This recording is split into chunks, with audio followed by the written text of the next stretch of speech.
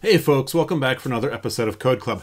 In the last episode, we talked about how we could generate a consensus taxonomy for our classification results from the 100 or possibly 1,000 different Bootstrap subsamplings. If this is all gobbledygook to you, hang on, don't go anywhere. I can guarantee you, you're going to get something out of these episodes to learn something more about how we can program in R and some of the design considerations that come into play when designing functions that we want our users to use. Ultimately, what we're trying to do is make a package called Philotyper, which we can post to CRAN that other people can use to enable their classification of 16S rRNA gene sequences. What I'd like to do today is apply a filter to the confidence score. So in the RDP paper, they talked about using a filter of 80%. I don't know where 80% comes from, but 80% I find is commonly used when people are doing bootstrap type of analysis with phylogenetics. And so they used 80% here. I think there is a little bit of debate over whether or not to use 80% or something lower or something higher. I'm going to use 80%, and maybe we will add this to a user-facing function to let our users decide what confidence threshold that they want to use. If you go to the benchmarking and then vignette file here in RStudio, you'll pop up this script. Of course, if you want to get this code as well as everything in the repository that we're working on, if you go down below in the show notes, you'll see a link to the beginning of the episode and a link to the end of the episode. Those links take you to GitHub to, again, see what the repository looks like before and after this episode. So I have added 3 new sequences to our vignette. And again, I'm using this vignette to kind of think about how a user would interact with the functions that we're giving them, what kind of functions they would need to generate meaningful results. And so previously, let's go ahead and reload all this stuff.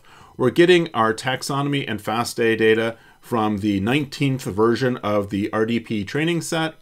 And it's upset because I forgot to load everything. So I'll go ahead and load the tidyverse. I'm also in my package directory, so I'll go ahead and load Philotyper. And then let's try that again and get our genera, our FASTA data, our sequence names, our sequences, and then join together the taxonomy and sequence data to make sure everything is in the right order. And then we build our K-mer database using a K-mer size of 8. Again, if you're interested in this, but you haven't been following along, I really encourage you to start back at the beginning of this series. I'll put a link up here for anybody that's interested in going back to do that. And then we use as an unknown sequence the first sequence of the data set. And I talked about at the end of last episode that the problem with that is that we're going to get an inflated confidence score, because if you're classifying something that's already in the database, it's going to be really easy to find that. So anyway, it's good for proof of principle. And we use 100 bootstraps, and again, that K-mer size of 8. And we then could detect the K-mers in our unknown sequence. We could then get the bootstrap subsamples of those, but basically predefining the vector and then running through a loop where we get the K-mers and then classify the K-mers in this loop here. That takes a second. And then we saw last time that we could generate the consensus. And so as we saw before, this is a mycobacterium sequence, and we have 100% confidence all the way across. So I went back into my files to find 3 other sequences that perhaps aren't in the database, but that I would like to see how they classify. Okay, and so I'm going to go ahead and put Bacteroides in place for an unknown sequence here, and then kind of run through the paces here. Again, what we'd like to have is a classifies sequences function that generates all this stuff, but we're not there yet. So this comes back as a Bacteroides, as the name suggested of the variable, and we have confidence, high confidence in that. Let's look at this Oscillospiraceae. Just say it fast, man. Say it fast. And we'll plug that in here. And so here what we find with this Oscillospiraceae is that it does go down to the genus level of Flintibacter, but the confidence is only about 58%. And so if we applied a filter, we could imagine this being Oscillospiraceae _ unclassified, right? And so that would be filtering it. And then if we were to like format the name, then that would kind of, we'd have Oscillospiraceae unclassified, perhaps at like 98% confidence, okay? That's one way of approaching it that we've used with developing the version in the mother software package. And so now there's a Bacteroidales sequence here as well. And so then this one we see, we kind of lose confidence. So kingdom, phylum, class, order. So at the order level, we have 94% confidence that it's a Bacteroidales. Less so with the family and genus levels. And so again, we might want to, again, think about Bacteroidales unclassified, Bacteroidales unclassified. So that's the goal of today's episode, is to apply a filter to restrict the minimum confidence score. So let's go ahead and save that. And again, if you want to get these sequences, if you go to the vignette for the end of the episode, you will see those sequences in there and you can grab them as well. So I'm going to go ahead and open up my K-mers script as well as my test. So use test on K-mers. Again, you could use the beautiful Finder window in the lower right corner here, but if my cursor's already in the console, it makes it just as easy. So let's come down to test K-mers, and we're going to do testthat, and then we'll say apply filter to confidence score. Okay. And let's imagine that we have, well, let's take something like this one, right? So I'm going to go ahead and copy this. This was our Oscillosporiaceae, right? And so what we'll do is this. And so we'll then say this is, yeah, I know it doesn't like my formatting, does it? Oscillosporiaceae, we'll make a lowercase o, and we'll do a list. And then our list will be taxonomy equals C on that. And let's see. Let's go ahead and clean this up. All right. All right. So again, we now have our classification for the Oscillosporiaceae sequence, right? Saying it a few more times, get a little bit more comfortable saying it. And then we'll say filtered will be the same type of thing. And we'll do that. And so I could imagine leaving this out. Yeah, let's go ahead and leave that out, right?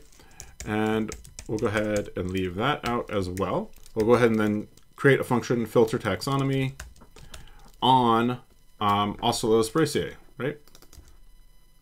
Right, and then we'll say min confidence of 0.80, and then we'll say this is observed, and then we'll do expect equal observed and filtered. All right, so and again, if we test it, it's going to bonk because it doesn't know that function. All right, so we'll go ahead and take this function definition over into K-mers, and we'll get going with that. And put that in, and then we'll assign this with the function. Did you know that the function keyword is actually a function? Yeah, it's pretty wild. All right, and so then this we'll say as classification on that. And so for testing, I'm going to say classification is the Oscillosporiaceae. All right, so that's loaded. And now, again, what we want to do is think about how we're going to filter this, right? So of course, there's a number of ways we could do this. I'm immediately thinking about classification, $ confidence, and then saying that greater than min confidence. And maybe I'll do less, greater than or equal to. And it doesn't like that I haven't defined it. So I'll go ahead and define it so it's happy with me. And then we'll try that again, right? And so those are trues and falses. I could do which on this. Yeah, maybe I'll do that because we're going to be applying this multiple times. So I'll say these are high confidence. And then what I'll do will be filtered, will be a list. And then I'll do filtered taxonomy. That will then be classification, taxonomy with high confidence. Right? And so if I kind of run these lines, make sure we get what we expected. Oh, I misspelled confidence, high confidence. All right. And then filtered will be a list. And so why didn't that work? So I think the problem might be these double braces here. So let's go ahead and remove those double braces. and see what this gets us. If we look at those, those are empty. What's going on? Let's see. So classification taxonomy is null. What is classification? It's got taxonomy. If I've got double square brackets, that comes out as null. Let's see. I think I spelled it right. I must have misspelled it. Yes, I misspelled it. I had taxonomy, not taxonomy. All right. Let's see. Okay, run it again. That works, and that gets us those. And so then we also want to do confidence, right? And we'll copy and paste. Sometimes copy and paste propagates problems. Sometimes it solves problems. So let's now look at filtered. Wonderful. That works out great. So this, again, was our function. And I think we didn't have a closing brace. And then we'll return filtered. So let's go ahead and test it and make sure that works. No, of course that didn't work. Why didn't you work? I didn't have an open curly brace up here. Okay, so we'll do that, test it. Wonderful, that passes with flying colors. Wonderful. So let's come back to our vignette then. And again, if we look at our backtroidales, let's see what that does. Well, we actually have to run it in here, right? And so our function, again, was called filter taxonomy on BS class. And I need to load it. All right, and now we try it again, and it's unhappy. Classification $confidence, invalid for atomic operators. That's really surprising. Oh, right, because I gave it the wrong thing. So this should be consensus. All right, I heard you tell me, Pat, you're doing something weird. All right, there we go. That's much better. And so now we see it goes to backtroidales with those 4 confidence scores. We're in good shape and we're happy with that result. So the next thing that I want to do is go ahead and see if we can't print out a attractive appearing classification. So let's make another test. So we'll do testthat, and then we'll say print out filtered consensus taxonomy. Right? I guess it doesn't have to be filtered, right? Yeah, print out consensus taxonomy, and we'll go ahead and put in the body of the test. And maybe what I'll do is I'll go ahead and grab this as being the filtered taxonomy, and we then feed this into print underscore taxonomy on filtered, and then we'll say tax string is that. And then our expected, we might do something. I'm going to go ahead and grab this. And so we'll do bacteria 100, Bacilliota 100, semicolon there, Clostridia 0.99, and then Eubacteriales, that should be 0.99 as well. And then our Oscillobacteriaceae should be 0.98. And then let's also do the same thing, but with unclassified at the end of it. So we'll say unclassified. Okay, cool. And so then we'll do expect equal tax string and expected. Okay, so again, run it, it fails. And we'll go ahead and now create that function down here. Again, we're doing this no RD so that the documentation function doesn't throw a fit when we haven't provided documentation. These are kind of inward-looking functions versus user-facing functions. So user-facing functions are the functions that you as a user would use when you're working in R, whereas these internal functions are really the functions that our user-facer functions ultimately are using. So we'll say function, and then we'll say here classification, and maybe I'll call this consensus. All right, and we'll get that. And so let me grab our test case of filtered. So we'll do consensus on filtered, basically copying the variable over so I don't have to type everything. And so this should work regardless of how long the strings are. I suppose we might want to double check that the strings are the same length, but again, my thought is if it's an internal facing function, I don't really need to do that checking because everything should be the same length if we've been doing things right along the way.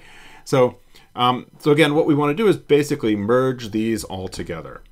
And so how do we do that? Well, let's find out.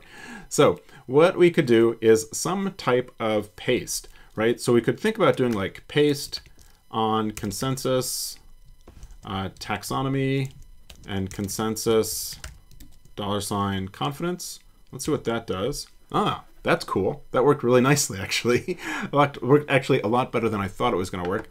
And so we can paste together two vectors going element-wise. And so we're going to do that, right? And so there's a couple things that stand out. First, we need our parentheses. Second of all, these are being shown as decimals rather than as numbers or whole integers, right? So we would need to multiply these by 100, right? So we could do something like this, right? Do 100 times that, and then that gets what we want. And now we need our parentheses around the bootstrap value. And so I think what we'll do is maybe split this up a bit. And so let's go ahead and do pretty confidence as that, right? And so again, this is going to be a pretty confidence, but not yet. So we'll go ahead and do paste. Let's do paste 0, and we'll do an open parenthesis, that, and then a closing parenthesis. And so then what will that look like? That'll look like this with our parentheses. So that's our pretty confidence. And so then we'll paste our consensus taxonomy to our pretty confidence. Okay, and so then that gets us that, but we've got a space here. So maybe we'll put paste 0 in there because I don't want spaces in case someone's going to be reading this into something else. Let's go ahead and kind of butt them up against each other. And so then what we could do would be another paste, but with a collapse. So when you paste two vectors together, like we did, like up where? Right here, right? What's happening is that it puts a space as the delimiter between those. And it's two vectors. And so that would be like sep, right? So if we did sep equals, let's do a vertical line, it's going to put a vertical line in between those, right? Or if I did sep space, that's what we had before. Or if I did sep nothing, then that's basically the same as paste 0.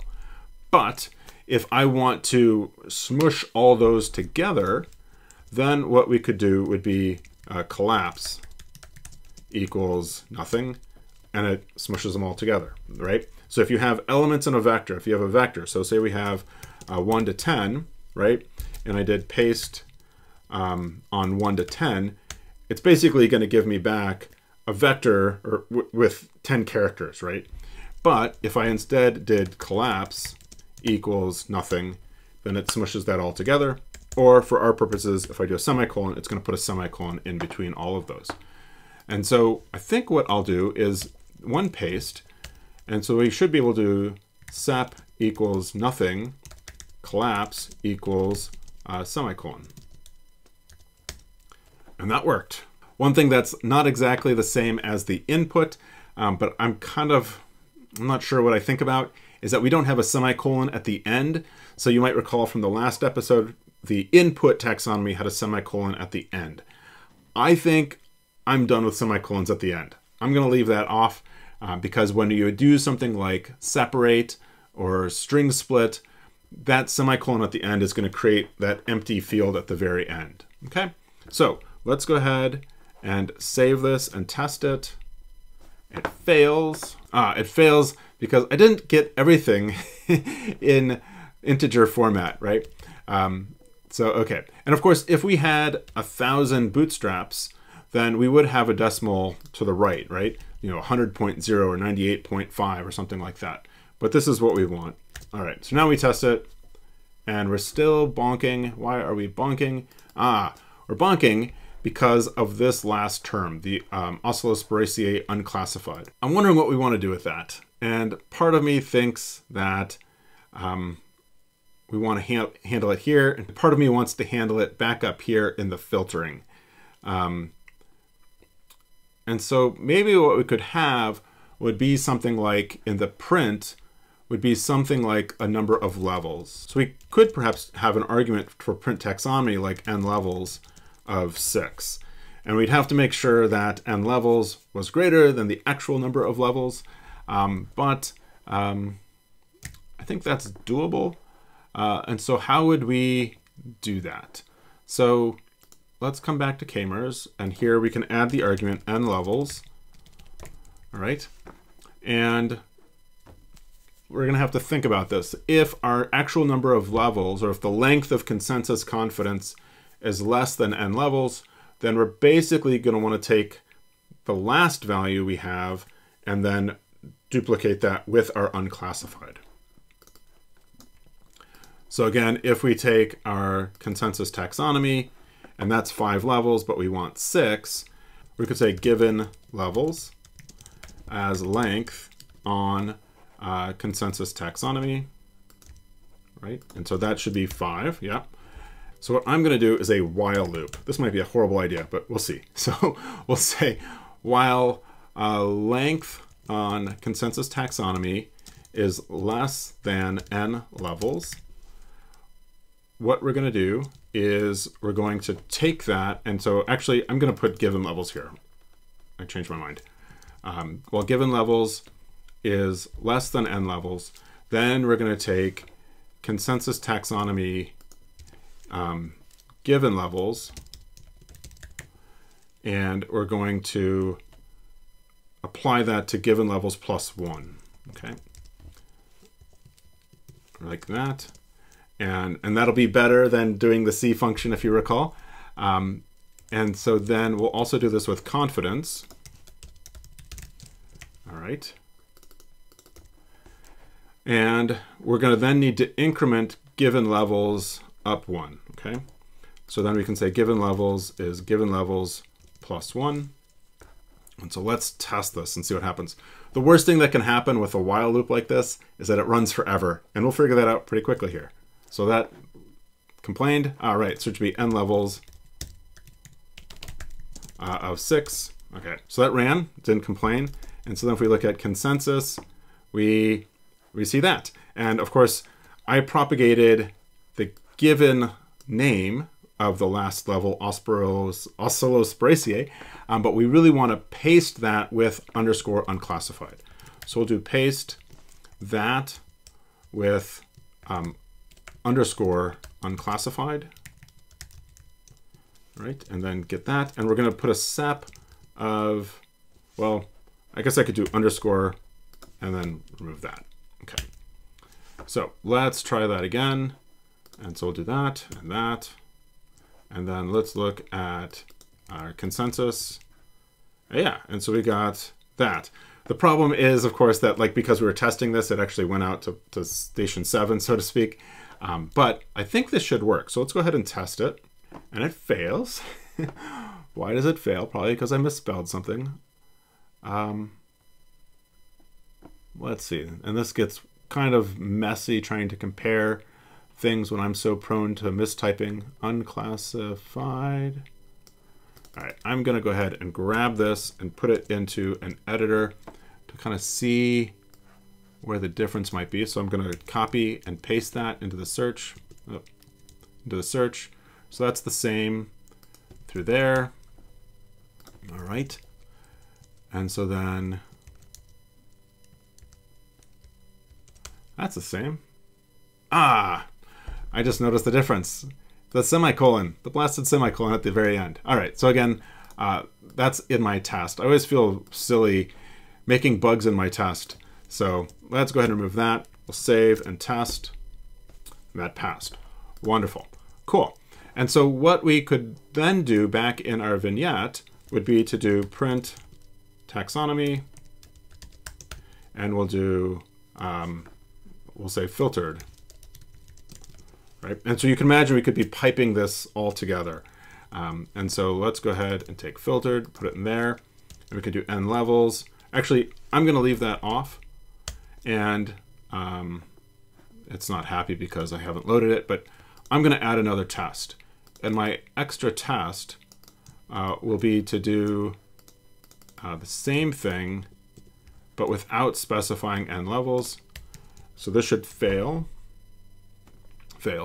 And so what we want to do is then make this by default a 6. Okay.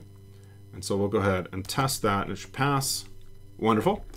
And now I'll go ahead and load everything, and then let's try this again with our Bacteroid allies. Cool. And actually we got a lot of unclassifieds. Why is that? So our filtered is that. You know what? So we have unclassified and then unclassified, unclassified. And I'm surprised that my test didn't pick that up. And that's probably because I'm using a different string. And so because I found a bug, I'm going to take that bug and make a test out of it, right? And so that is going to be this, right? So I'm going to go ahead and grab this again.